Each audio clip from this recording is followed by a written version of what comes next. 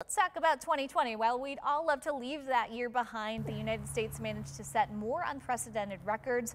Only this time it had to do with our climate. Meteorologist Samantha Jacques is live to talk about NOAA's 2020 climate summary. Good morning, Sam. Good morning, Laura. Yeah, this past weekend, NOAA released that after 126 years worth of data, 2020 managed to rank 5th for hottest years on record, leaving all of the top 5 years to have occurred since 2012. Take a look at this map here and you'll see exactly that. Despite the short-lived dip in emissions due to the pandemic, CO2 levels have still managed to reach an all-time high as of May in 2020. But more CO2 and warmer temperatures does not just mean hotter days.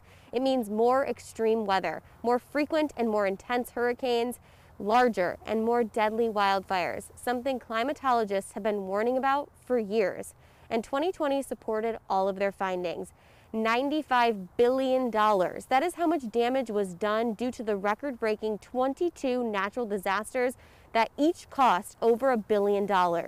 There is near consensus amongst climatologists and scientists alike that human-induced climate change is the reason 2020 was able to soar past any other year when it comes to billion-dollar weather and climate-induced natural disasters.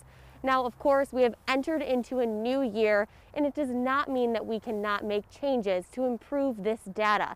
We have a list on our website of ways that you can live a more eco-friendly and sustainable lifestyle. So just head over to 13onyourside.com and we can look forward to a brighter future as long as we all work together to make our lives just that little bit greener. Meredith.